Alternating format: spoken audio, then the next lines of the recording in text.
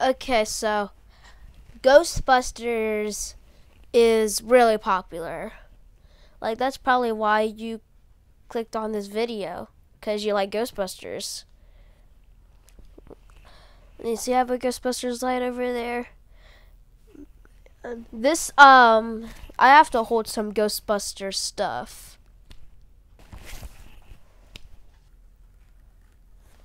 Oh, man. See, I got some stuff here. I got a Blue Wave Ghostbusters 1+2 Afterlife. I got this one of the original Ghostbusters. Look at that disc. Bunch of Ghostbusters logos on it. I got the real Ghostbusters, the cartoon series. I even got it on the PSP. UMD video, yeah. Yep. What I'm going to be doing today is ranking the Ghostbusters movies. I will be ranking Ghostbusters 1 and 2 and Afterlife and the recently released Frozen Empire. No, I won't include the 2016 one. Just, I haven't watched in a while and stuff like that. Doing the 1984 canon ones. So don't flood me in the comments saying that I forgot the 2016 one, because I am not ranking it. Okay. When you have a ghost in the town, who do you call? Ghostbusters. Yeah. Okay, first up, we're going to start off with number 4, which is... No, I don't know, but I don't know. Ghostbusters Afterlife seems to, have kind of a slower pace compared to the rest of them. For some reason, I feel like to me. It ain't bad. None of these movies on this list are actually bad, but it's gotta it's trying to develop the characters more and more, and then the main action doesn't happen till an hour in. The Ghostbusting action.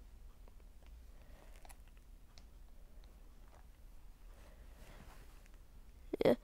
I like all the traps at the end and stuff, and how the original Ghostbusters turn up at the end of the movie.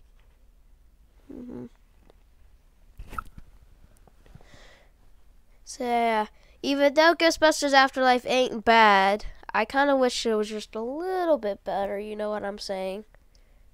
You know that? But now let's get on to number 3, which is... So, number 3 and the next one on this list, I was kind of balancing on which one I should do, but I think Frozen Empire deserves the spot for some reason. So, Frozen Empire is really good. I liked how it had a new villain. It showed the firehouse back when it was an actual firehouse. And stuff like that. A lot of action in this movie, and that guy is that fire person thing used to defeat the main villain. Yeah, it's pretty. Yeah. A little crazy.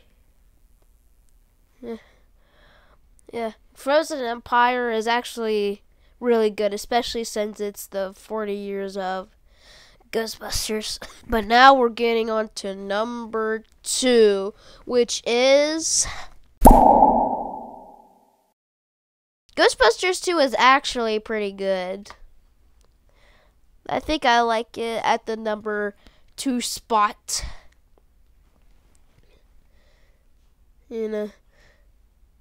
It's It's kind of like the original, but kind of not at the same time. A lot of funny moments in that one. One of my favorite parts is when the mayor says, "Well, what am I supposed to do? Go on TV and tell like 12 million people to be nice to each other?" on that part, and the scene where the Titanic arrives. Yeah. And yeah, there's a lot of action in that one too, also.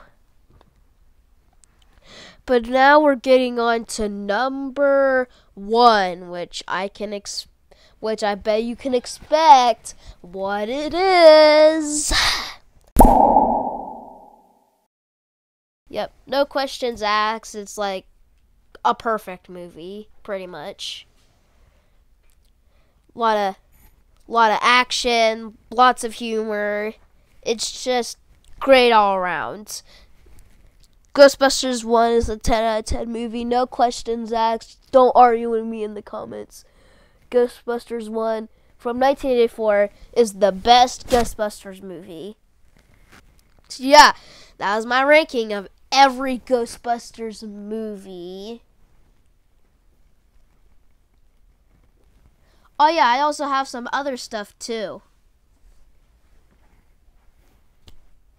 We got some Ghostbusters video games. I got the Atari 2600 game, and Ghostbusters the video game, and Ghostbusters Spirits Unleashed.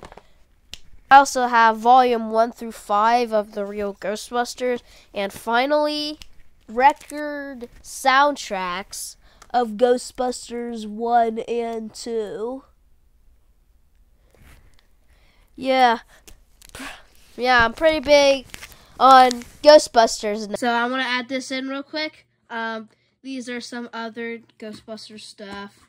This is a release of Ghostbusters 1 and 2 over these very thin green covers. They come in this box.